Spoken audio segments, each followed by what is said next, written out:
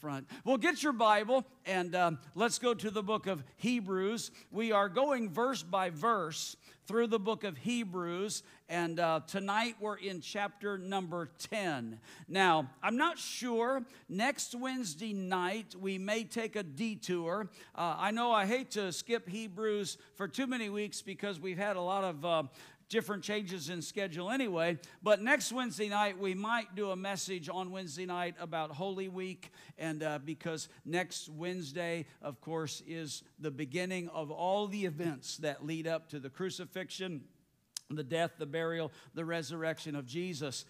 Do you realize that Easter is right around the corner? I mean, it's right there. It's just coming really, really fast. And on Easter Sunday, what is that, the 31st, is it? On Sunday the 31st, we have a little bit of change in the schedule. Do you remember? Service time is at 8 and 10. Normally it's 8:30 and 10:30, but we're doing 8 o'clock and 10 o'clock, and we've got breakfast in the middle there. We're going to start serving breakfast about 9:15, maybe 9:30, and we'll serve the people that get out of the early service as well as the people that come in for the second service. So make your plans to join us. We'll be serving outside under the porte-cochere, also flowing out into the fellowship hall. We're believing the Lord for a beautiful morning that morning. Last Easter, how many remember, it rained? I mean, we had a sunrise service planned, and we were out by the back 40 of the property at 7 o'clock, and the heavens opened up. I mean, it just poured. And we were out there for about 3 or 4 minutes, and we were praying, it's going to pass, it's going to pass. And all of a sudden, it just opened up. So we had a little bit of a scramble. Last year, we were going to have breakfast outside. We had to scramble and take it inside. So this year, we're praying for a great, beautiful day. Now, I've been mentioning to a couple of people, if you normally attend the 10:30 service, for Easter Sunday, I would like you to consider going to the early service because we expect to be packed on Easter, particularly at that 10 o'clock Sunday, and a lot of guests, a lot of visitors. And so if you normally come at that second service, you might want to consider the first service, and we'll open up and have more room for guests and people that come in for the special day. Both services are the same. If you've attended the 8:30 service on a regular basis, you know it's the same praise and worship. It's the same message. It's the same anointing. Everything is the same. Yes, there are generally more people in the 10:30 service than there are in the 8:30 service, but it's the same Jesus. It's the same anointing. It's the same experience. So for Easter, you might want to attend the 8 o'clock, and that way it'll kind of balance everything out a little bit. Hebrews chapter 10. Tonight we're talking about the fact that Christ's sacrifice was once for all. Say that with me. Once for all. Now, we have been talking all the way through the book of Hebrews about better things. There's a better sacrifice. The blood of Jesus is better than all the blood of the animals that was spilled all those years coming up to the blood of Christ. The new covenant is better than the old covenant. The apostle Jesus is greater than the apostle Moses. Remember in the very first chapter, we started this alliteration. Jesus is better than the angels. Jesus is better than the prophets. Jesus is better than the priests. Aaron, the high priest that served as Moses' priest, was his son, his brother, but he served as high priest in Israel. Jesus is not just the high priest, he is our great high priest. Everything about Jesus, the book of Hebrews, is better, better, better. Jesus is better. Now, the writer to the Hebrews, which if you've not been with us from the very beginning, I've kind of taken my line in the sand on this. I've kind of drawn the line. I personally don't believe that the Apostle Paul wrote the book of Hebrews. Some do, and when they get to heaven, they'll find out that I was right. No, I'm teasing. But whoever wrote the book of Hebrews, the whole point of the book is to tell the people, stop looking backwards and start looking forward. Stop looking in the past. Stop looking in the Old Testament. Stop looking in the Old Covenant. Stop depending upon the sacrifices and the rituals and the earthly priesthood and the temple sacrifices, but start focusing on what is ahead, because there's a new covenant. There's a better covenant. The blood of Jesus is more sufficient than all the blood of the animals. And if you remember a chapter or two ago, which has been a month or two ago now, because we've had special services on Wednesday nights and haven't been doing Hebrews every week, we discovered that the word says that which is old is aging and will soon disappear. And little did they know, the writer to the Hebrews, when he wrote that's in chapter 8, in only a few short years. Most scholars date the book of Hebrews in 60 AD or so, 65 AD.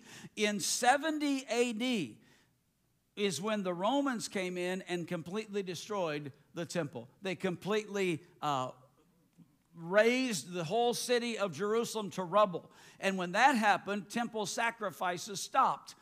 There have not been any temple sacrifices in Israel for over 2,000 years because there's no temple to sacrifice in. Now, the Samaritans, when I was in Israel a year or so ago, we went up to a mountain in Samaria, and they do still offer sacrifices on the Samaritan mountain, but it's not in Jerusalem, and the Samaritans always kind of had their own little kind of segue off of Judaism.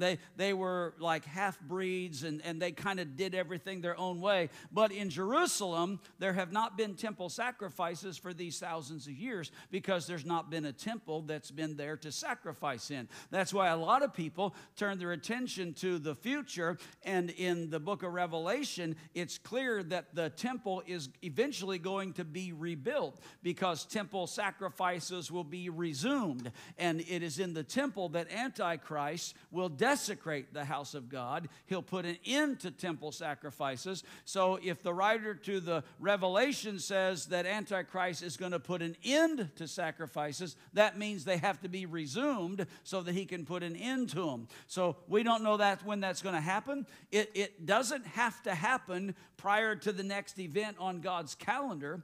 If the rapture still took place today, there would be plenty of time between now and the midpoint of tribulation when the temple sacrifices could be reinstituted and then Antichrist could desecrate the temple. But in the recent weeks, like chapter 9, we went all through the blood of Jesus, that it was greater than the blood of the animals, and it was offered in the heavenly sanctuary, which is in the presence of God, not in the earthly sanctuary, which was the temple or the tabernacle. So today we're going to pick up this theme, the blood of Jesus, his sacrifice was once for all. Aren't you thankful? One time forever. Not to be repeated, never having to be done over again. And I don't mean to be mean-spirited, but there is a Christian segment of religion that has a certain type of ceremony in their ritual, which in their worship, they are actually re-sacrificing the blood of Jesus. I don't know if you know that. The Catholic Mass is actually a re-sacrifice of the blood of Jesus. When we have communion service, we are not re-sacrificing the blood of Jesus. We are not doing it over again, because the book of Hebrews says it's been done once for all. What the Apostle Paul says to the Corinthians, this do in remembrance of me. We're not sacrificing the blood of Jesus. We're remembering that the blood of Jesus was sacrificed once for all to take away the sins of the world. So let's read of these 18 verses, and then we'll break them down and we'll walk through them. Hebrews chapter 10, for since the law has but a shadow of the good things to come instead of the true form of the realities, it can never by the same sacrifices that are continually offered every year make perfect those who draw near. Now we'll get back to that. Otherwise would they have not ceased to be offered, since the worshipers, having once been cleansed, would no longer have any consciousness of sins. But in these sacrifices, there is a reminder of sins every year. For it is impossible for the blood of bulls and goats to take away sin. Consequently, when Christ came into the world, he said, sacrifices and offerings you have not desired, but a body you have prepared for me. In burnt offerings and sin offerings you have taken no pleasure. Then I said, behold, I have come to do your will, O God. Now this section, if you have a Bible that is phrased that way, you'll see it's indented and it's centered, which let us know it's poetic language, and this is actually a quote. This is a quote from the Old Testament. Then I said, behold, I have come to do your will, O God, as it is written in me of the scroll of the book. And when he said above, you had neither desired nor taken pleasure in sacrifices and offerings and burnt offerings and sin offerings. These are offered according to the law. Then he added, behold, I have come to do your will. He does away with the first in order to establish the second. And by that will, we have been sanctified through the offering of the blood of Jesus Christ. What's it say? Once for all. And every priest stands daily in service, offering repeatedly the same sacrifices which can never take away sins. But when Christ had offered for all time a single sacrifice for sins, he sat down at the right hand of God, waiting from that time until his enemies shall be made a footstool for his feet. For a single offering he has purified for all time those who are being sanctified, and the Holy Spirit also bears witness to us. For after saying, this is the covenant that I will make with them after those days, declares the Lord, when I put my law in their hearts and write them in their minds. And then he adds, I will remember their sins and their lawless deeds no more. Where there is forgiveness of these, there is no longer any offering for sin. Now, I know... is that Jessica? She'd been tracking with me as I was reading all that. So now we're going to roll it back to the beginning, and we're going to go through these verses, and we're going to break them down, and we're going to outline it. If you've heard me teach, and if you're here on these Wednesday nights on a regular basis, you know that I take very seriously that passage that says, a workman, let us study to show ourselves approved, a workman that needeth not to be ashamed. And then what's the next part of that verse? Rightly dividing the word of truth. I have learned, and in my opinion, one of the best ways to understand the Bible is to outline it.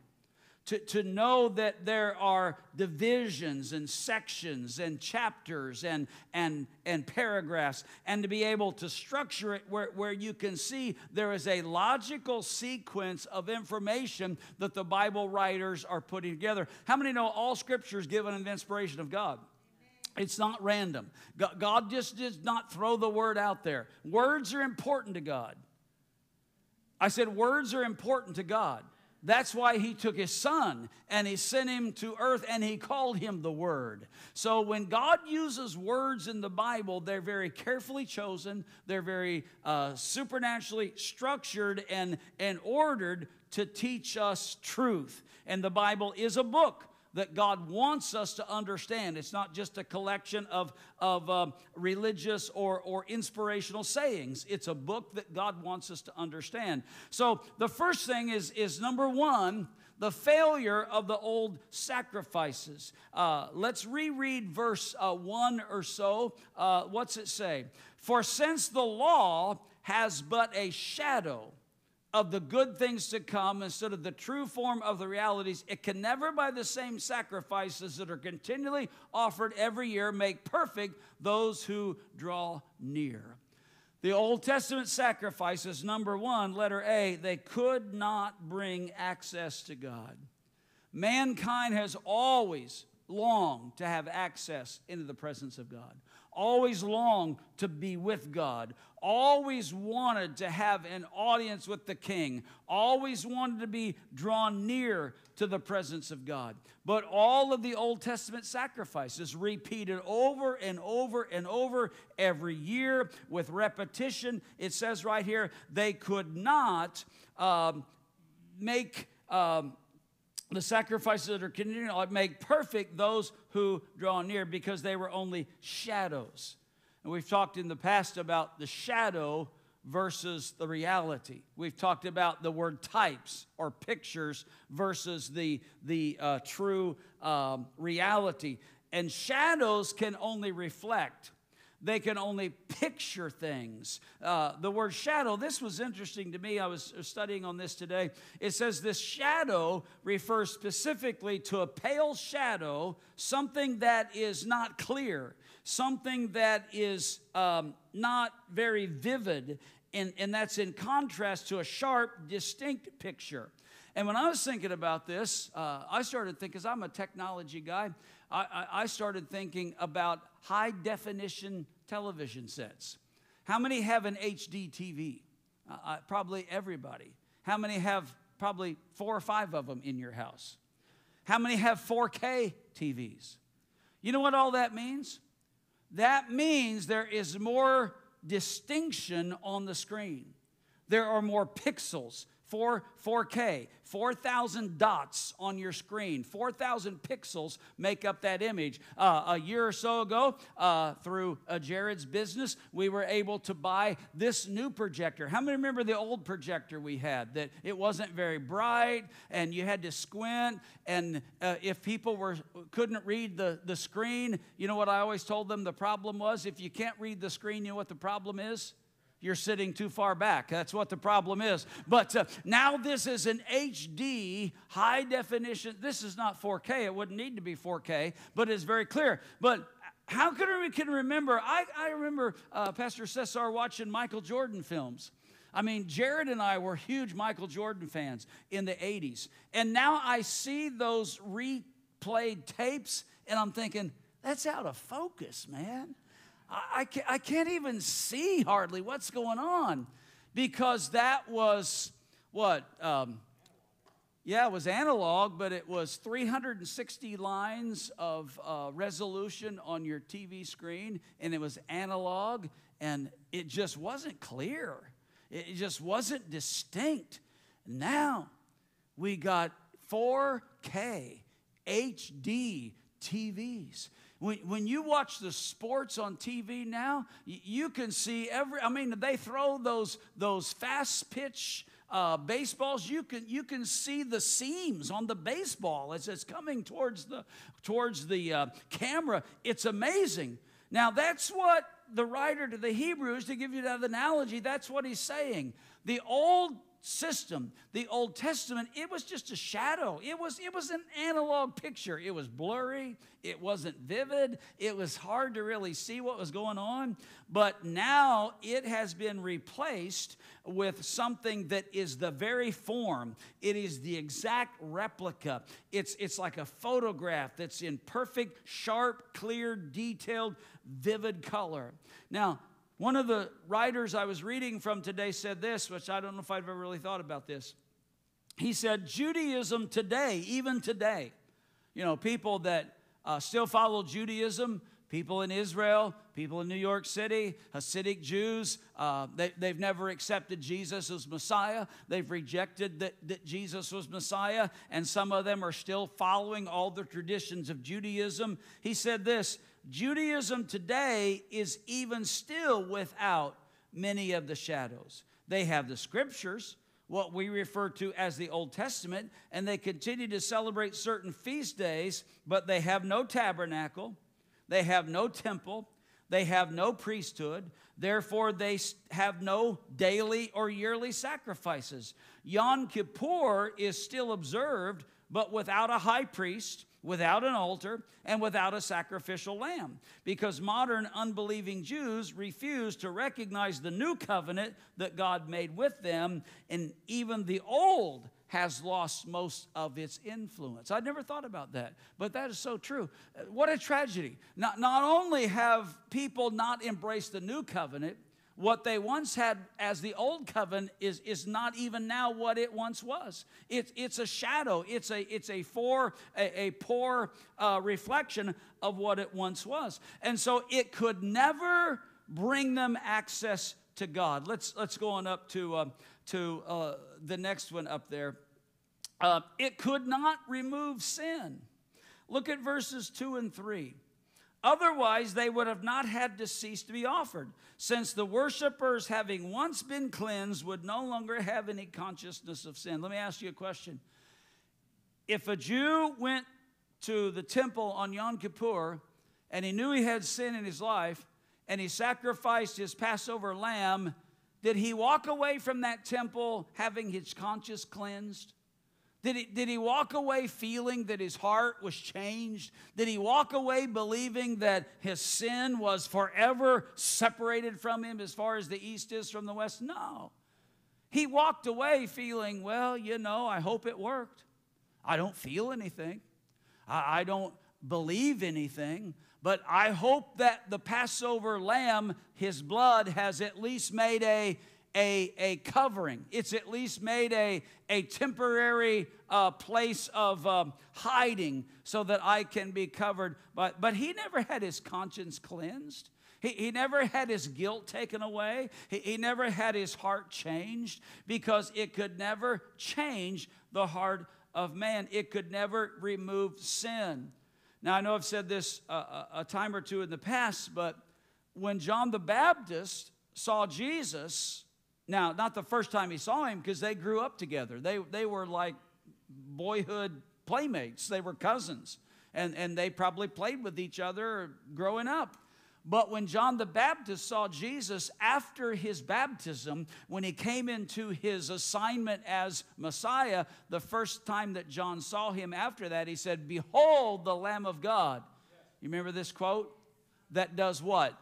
Behold the Lamb of God that takes away the sin of the world. Not one that covers, not one that forgives, not one that hides, not one that just causes the wrath of God to temporarily turn away from. No, but the Lamb of God that removes, that takes away the sin of the world. And I'm so excited that tonight, unlike this old system, when they would go and offer a sacrifice and they would still walk away from the altar with the consciousness of sin, when we come to the altar of God, the Bible says His Spirit bears witness with our spirit that we have crossed from death unto life. I believe that when we get up from an old-fashioned altar, having repented of our sin, there ought to be something on the inside that you are right with God. You know that it is forgiven. You know that it's covered. Your heart is clean. Your mind is opened. The forgiveness that God has given you is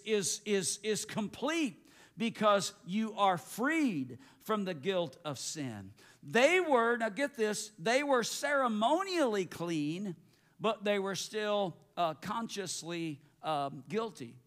But when we come to the altar of God, we get our conscience cleansed, and the ceremonies are not that important anyway. I'd rather have the reality. I'd rather have my conscience cleansed than know I just went through the ceremony. How about you? In fact, as far as I'm concerned, they can have the ceremony. They can have the ritual. They can have the tradition. They can have all of the trappings of the religion process. All I want to know is that I went down to an old-fashioned altar, and there to my heart was the blood applied. Glory to the name of Jesus. And I got up from that place forgiven and cleansed by the mercy of God. So let's go on a little bit further.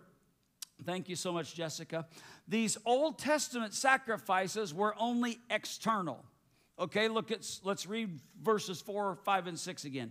For it is impossible for the blood of goats and bulls to take away sin. It just covered sin. It just made a temporary appeasement over God's anger because of sin. Consequently, when Christ came into the world, He said, sacrifices and burnt offerings you have not desired, but a body you have prepared for me. In burnt offerings and sin offerings you have taken no pleasure. Then I said, behold, I have come to do your will of God. And this is, I said, this is a quote from the Old Testament where Jesus is referring to what the prophet said about Him coming, not just to cover sin, but to literally take away sin, because His sacrifice was not external. His sacrifice was internal. There was no, let me just read this. There was no relationship between a person's sin and the animal's sacrifice. Get a hold of that. In fact, you've heard about the idea of a scapegoat. You know, they would take all their sins and they would symbolically transfer their sins onto the head of this goat. and then they would send the goat out in the wilderness to wander until he died of exposure, and that was called a scapegoat. They would put all their, you've heard that term, a scapegoat? That's where it comes from, the Old Testament. They would symbolically put all their sins on that animal and then send him out in the wilderness to wander, as if to think he's going to take their sins as a scapegoat out into the wilderness. But there was no correlation between what went on in their lives and what was happening on that animal. There was no connection. It was just merely a symbol. It was merely external. But when our sin was placed on Jesus, he who knew no sin literally became sin for us.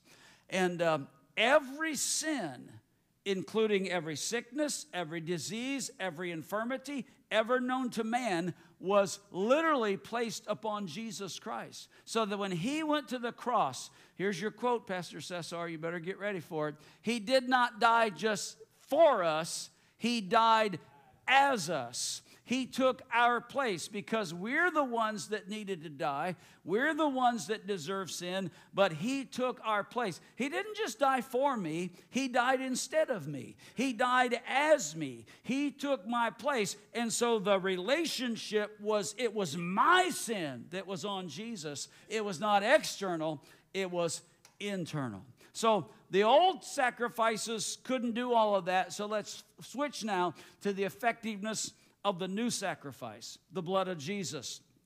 I've read these already, 5, 6, and 7. It does reflect God's eternal will. It was God's will that Jesus should suffer. It says in the book of Isaiah, it was God's will that Jesus would be the suffering servant. Let me turn over there and read this. We're getting close to Good Friday. We're getting close to this season. And every time I get into this season, I remember one of the mentors, one of the great Bible teachers that I said under years. He would quote Isaiah 53 almost every Sunday. It was just like one of his favorite verses. Who has believed and heard, and this is ESV, but of course he always quoted it from the King James. Who has believed and he has heard from us, and to whom has the arm of the Lord been revealed? For he grew up before him like a young plant, like a root out of dry ground. He had no form or majesty that we should look at him, and no beauty that we should desire him. He was despised and rejected of men, a man of sorrows and acquainted with grief, as one from whom men hid their faces. He was despised, and we esteemed him not.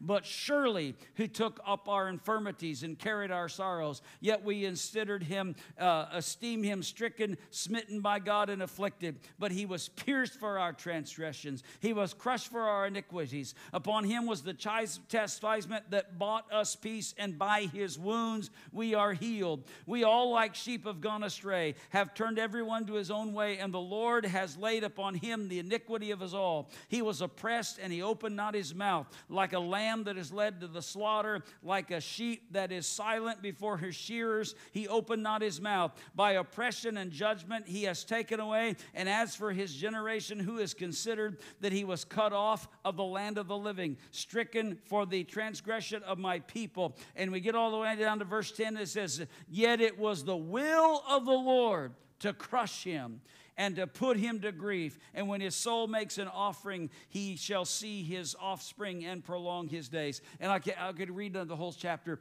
but it was God's will, literally, that he would go to that place of suffering, that he would make that eternal sacrifice over the broken law of God for our lives. God could have never been satisfied with the animal offerings. And he became less and less satisfied with them as they became a sham and a mockery. And Jesus' supreme mission on earth was to do the will of the Father. And we see that over and over in the Gospels. I have come to do your will, O God. So the new system, the new sacrifice, it replaces the old system. We're up to verses 8 and 9. When he said above, you have neither desired nor taken pleasure in sacrifices and offerings and burnt offerings and sin offerings. These are offered according to the law. Then he added, behold, I have come to do your will. And he does away the first in order to establish the second. God takes away the first in order to establish the second. A few weeks ago when we were talking about that passage I talked about a little earlier where the temple sacrifices stopped being offered, I made the statement, I think it had to be in God's plan that the temple was destroyed. I think it had to be that the Romans came in and leveled the city and the priests could no longer keep offering sacrifices, because if God wouldn't have done that, what would have happened? The people would have continued to do that repetitiously. They would have continued to worship the form. They would have continued to just go through the ritual. And so God had to take away the first in order to establish the second. I preached a message one time years ago. It really touched my heart. It ministered me to so deeply and so greatly. Sometimes God has to take away things in our lives that we're used to and that we're accustomed to and that we're familiar with in order for him to give us something better. Yes, sir.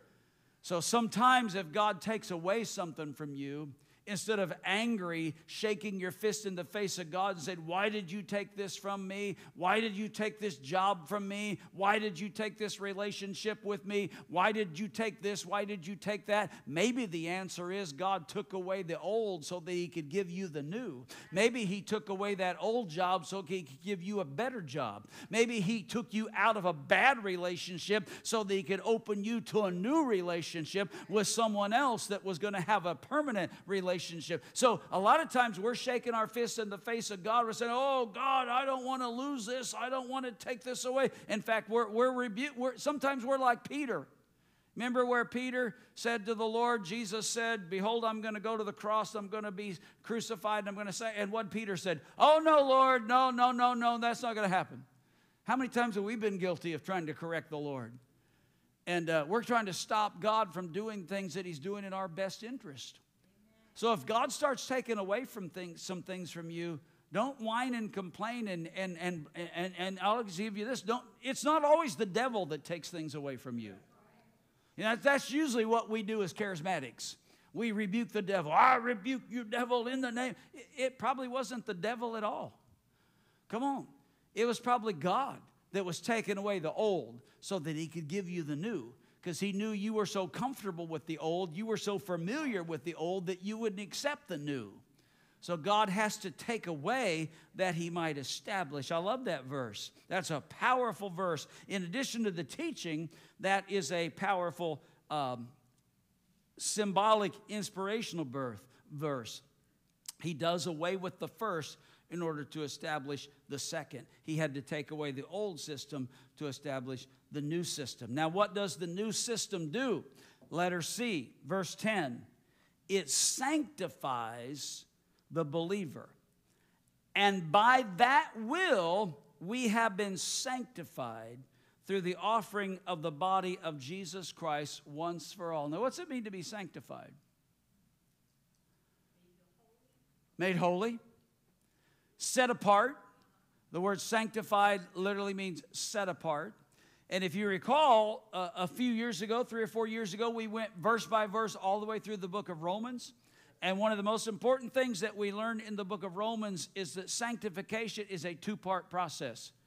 You have to be set apart from some things, and then you have to be set in agreement with some other things. So sanctification is not just God taking away things. It is that, but it's God giving you something else. Sanctification is when he sets you apart from what he doesn't want you to be connected to, but then he sets you in agreement with what he does want you to be connected to. I think it was the Apostle Paul, wasn't it said, come out from among them and be separate unto me, says the Lord. There's two things in that verse. What is the first thing? Coming out from among them. Getting away from those things, people, influences, sins, choices, entertainments, activities. Now, Pastor Cesar and I, we sometimes talk about this and laugh. We were both raised pretty old school. And we were always, Miss Irene is in the same boat, and there's a lot of you that were. We were always taught what we didn't believe. Right, Joe? I mean, I was always taught what I don't believe. I was always taught we don't smoke, we don't drink, we don't chew, we don't run around with girls that do. You know, I was taught all this stuff we don't do, but I was never really taught what we do do. I was taught what I was separated from, but I was never really taught what I was dedicated to.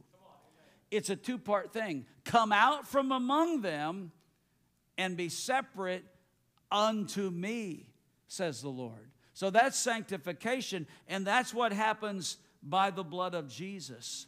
Sanctified by his blood, set apart, made holy, sanctified, made pure through and through. It's a position of sanctification. Remember all this? We are positionally sanctified. The very second a person accepts Jesus Christ as their Savior and Lord, instantaneously they are positionally sanctified. They are in a split second taken from that place of union with the world and separation from God, and they're instantaneously taken from separation from the world and in unity with God. Instantly, positionally. But then there is a process that has to happen. And that process of sanctification is where God is continuously helping us become the person that God already knows that we are. God already knows that you're perfect. You know that? Amen. Turn to your spouse and say, God knows more than I do. I said, God already knows that you're perfect. God already knows that you are without blemish. God already knows that you are being molded to the measure of the fullness of the stature of Christ. Now, we don't know that yet. In fact, the Apostle Paul says to the Romans, recognize that you are dead to sin. I don't always feel dead to sin. I don't know why it's only me that's confessing here tonight. You guys are just sitting there letting me make all the confessions. I said, I don't always feel dead to sin. Sometimes I feel pretty alive to sin. But the Word of God declares that I'm dead to sin. So what do? I have to reckon it so. I have to determine it to be so. I have to come into agreement with what God said because he positionally made me free from sin. So then I've got to progressively move to where God has already positioned me so that my lifestyle comes into agreement with what I already been declared by the blood of Jesus, and it sanctifies us. Letter D, it removes sin. And every priest stands daily at his service, offering repeatedly the same sacrifices, which can never take away sins. Think of the futility. Think of the frustration of doing something repetitively. I mean, habitually, over and over and over, knowing really, in all reality, that it wasn't really changing anything, that it wasn't really making a difference. It was soothing the conscience. It was fulfilling the ritual. It was completing the ceremony. But in all reality, nothing was changing. It's not here. It was probably earlier here in the notes, and I must have skipped over it. I'd have to go back over there. I'll try to remember the number. Somebody had calculated that on the day of Yom Kippur, that's the Day of Atonement, that's the day that the Passover lambs were killed every day, every year. Every family in Egypt, in Israel, had to have their own Passover lamb. And so every family would take their own lamb to the temple. And I don't want to miss my time here, but I just will take a little bit of a detour for a second. The tradition was that lamb was a family pet.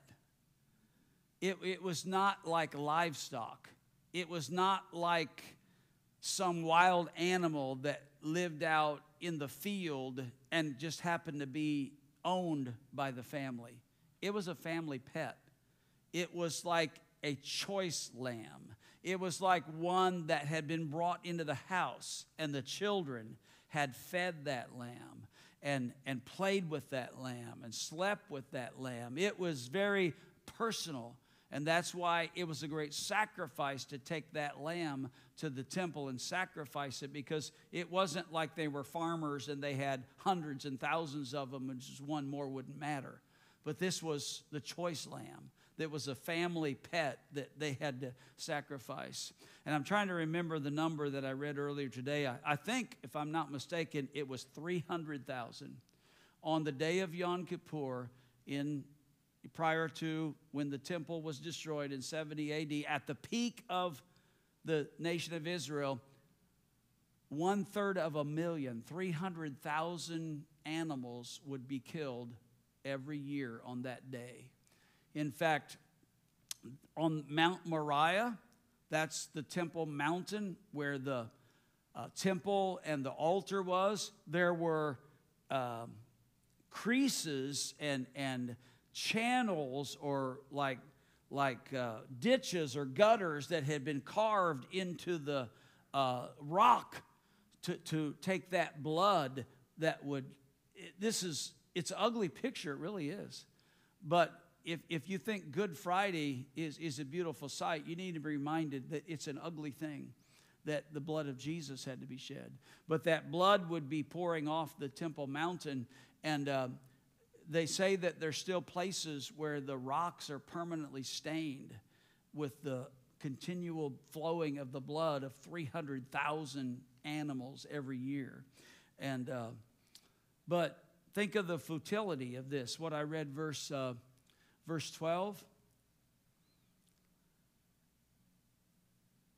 verse 11. The priest stands daily at his service, offering repeatedly the same sacrifices which can never take away sins.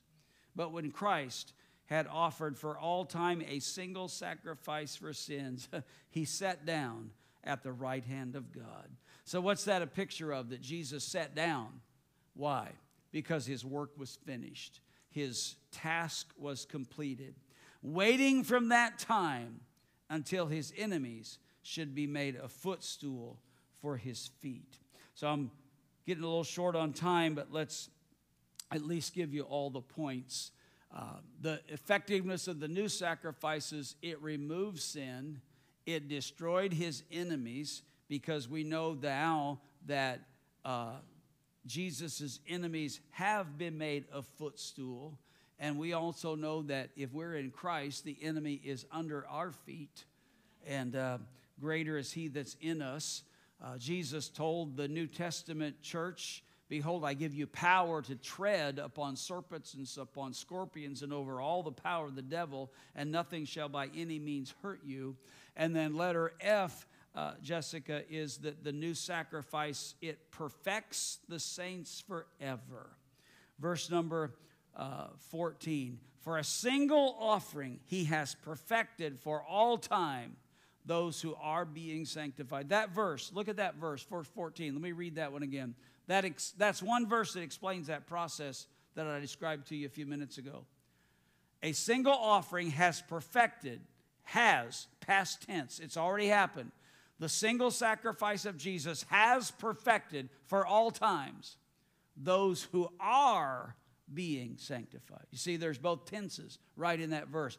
It happened once for all, positionally, but now it is progressively happening on a process, because I'm continually becoming the person that God has already declared me to be.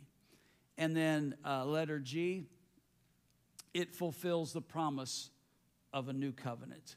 And that where, I won't reread these last several verses, but this is where it says that the promise of the new covenant was, I will remember their sins no more. Verse 18, where there is forgiveness of these, there is no longer any sacrifice for sin.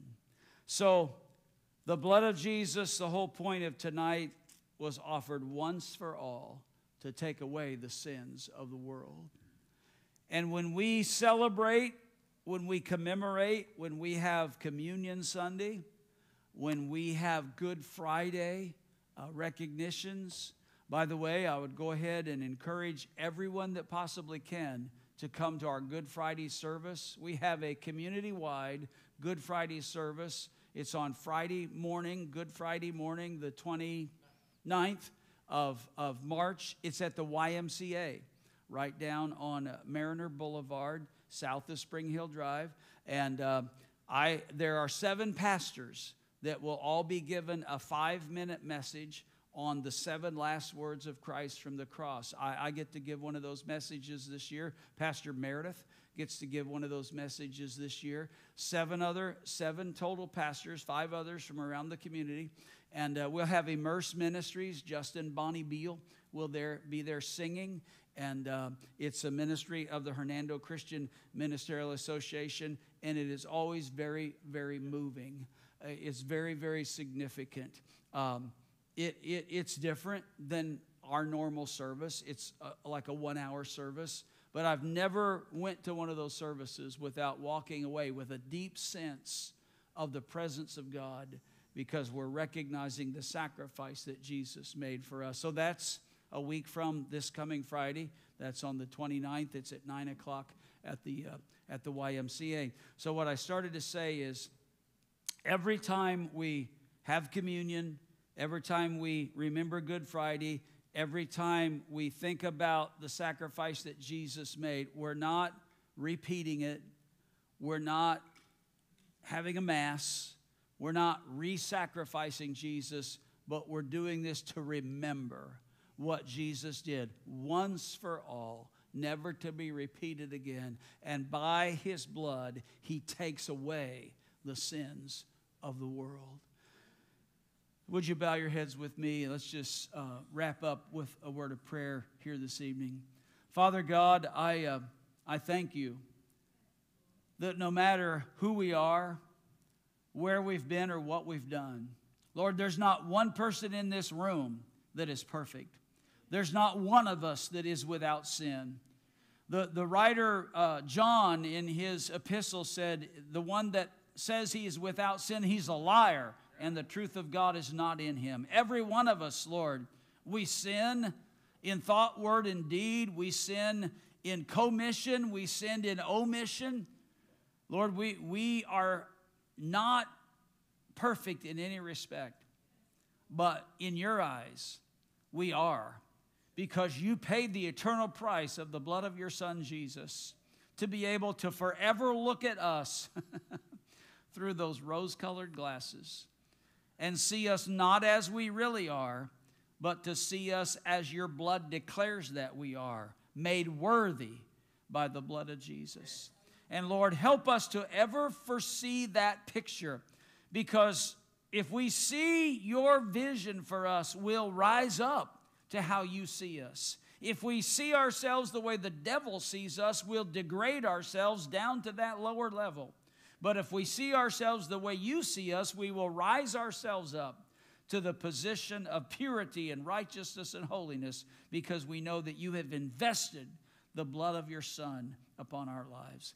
So bless the people in these next few days, Lord, as we get closer to Easter Sunday and Good Friday. Help us to all spend significant time just commemorating and thinking and contemplating the great sacrifice that you made for us, that changes us forever because of your mercy. So we love you tonight, Father. We give you thanks. In Jesus' name we pray. Amen. Amen. Amen. God bless you. We'll see you Sunday, Palm Sunday.